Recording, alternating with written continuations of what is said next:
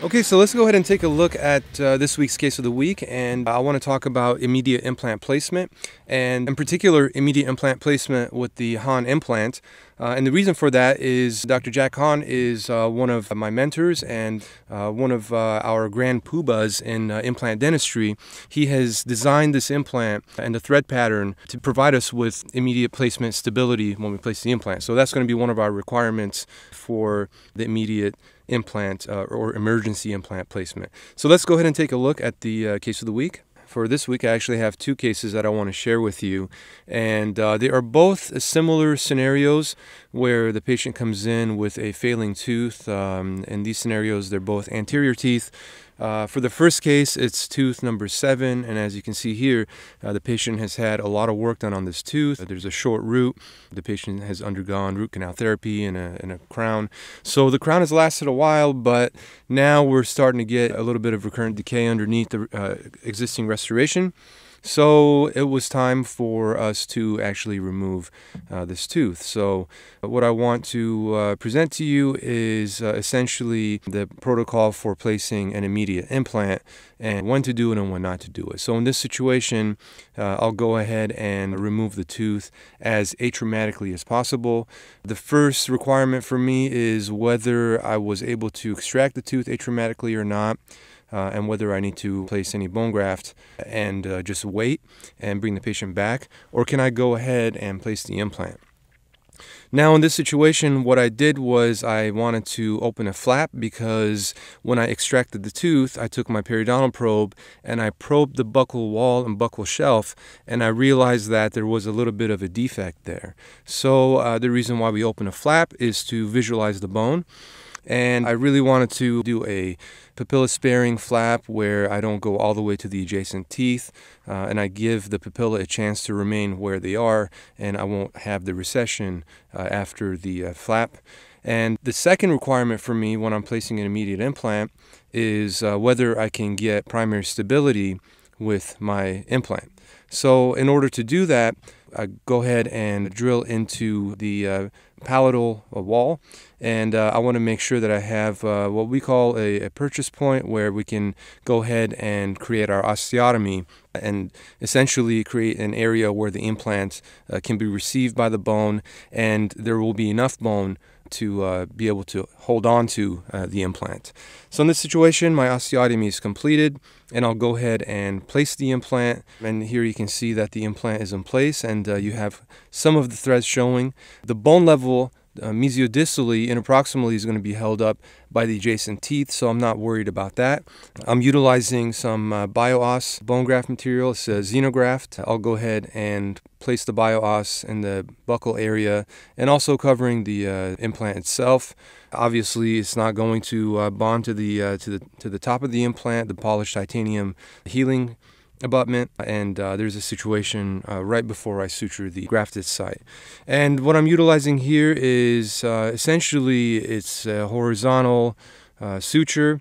However, it's a little bit modified, and it helps pull the tissue more coronally, and I try to create a primary closure as much as possible. In this scenario, I placed one horizontal mattress suture and interrupted sutures down the sides of the incision where I had my vertical releasing areas. And then, obviously, we want to send the patient home, but we want the patient to have a tooth there, and the patient wants to have a tooth there, so we went ahead and fabricated a removable interim restoration. This is a interim partial, and you don't want the tissue surface to be in touch with your partial, so what I usually do is I'll go ahead and check the intaglio surface, and I'll make the adjustments. So now, the patient goes through a period of healing, usually about 3 to 4 months, before I uncover the implant and place a healing abutment. The healing abutment is usually in place for several weeks before I can go ahead and fabricate a temporary and start the process of tissue contouring before we fabricate the final restoration. So the second case is very similar to the first case, except the patient came in with tooth number 8, obviously a lateral periodontal lesion in this situation. And again, it's a challenge because you have to ask yourself, can I extract this tooth atraumatically? In this situation, can I extract and remove the lateral periodontal cyst and have an area where I can go ahead and place the implant? So again, very gently working around the tooth, I'll go ahead and try to get a little bit of mobility with my periotomes, and then I'll take my time with my forceps and I'll make sure to extract the tooth as atraumatically as possible. In this situation, just like the last, the crown is removed, and now I have a little bit more access to the tooth, and I'll go ahead and extract the tooth. So once the tooth is extracted, I'll do the same thing as I did for the last case, where I'll take my periodontal probe and I'll make sure that I have an intact buccal plate. If I don't, I'll open a flap so I can visualize it and I'll be able to graft it. If I do have my buccal shelf, I'll go ahead and proceed to the next step, which is to create that purchase point on the palatal. So here you see the tooth is extracted atraumatically, and I'll go ahead and clean out the area and remove the cyst and curette the socket as much as possible to have a nice clean socket to be able to place the implant. And as you can see here, we were able to remove the lateral periodontal cyst. And here you see that I'm probing the buccal shelf, and I have about 3 millimeters apical to my mucogingival junction to play around with and place the implant. So again, same thing. I'm going to utilize the palatal shelf in order to create that primary stability for my implant. And I'll go ahead and proceed with the steps to create the osteotomy for the implant. Now the question is, if I create the osteotomy and I want to go ahead and place the implant, what if I don't have primary stability? Do I still place the implant? For me, I feel more comfortable if I cannot create primary stability to just graft the area and come back at a future date. So that is determined at the time of implant placement, as I'm doing here.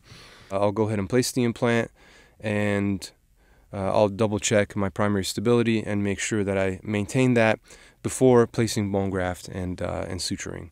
So in this situation, I'll go ahead and get to the correct depth, and I'll check my primary stability. I have about 25 Newton centimeters, so it's really borderline. I'm definitely not going to load this implant, but in theory, I can go ahead and graft around it and wait and let the implant osseointegrate and come back later and create the temporary for the patient. So here's an x-ray of the implant in place. And there are certain requirements that I look for in terms of how much stability I have and how much primary stability I have at the apical end of the implant when I'm placing it. In this situation, I'm using a allograft. It's called Regeneros by Biomet. And once the allograft is in place, I'll go ahead and place the suture and deliver the temporary for the patient. So again, I'll go ahead and create my horizontal mattress, but it is a modified horizontal mattress in order to create a better seal and as close to a primary closure as possible. Obviously, this is an extraction socket, so at the center of the ridge, you're not going to create that primary closure, but the closer you can get to it, the better, obviously, for the healing. And then once I have my suture in place, I'll go ahead and place the interim partial for the patient. And again, checking the intaglio surface so that it is not touching the grafted area. So that's our case of the week, and I hope you enjoyed it.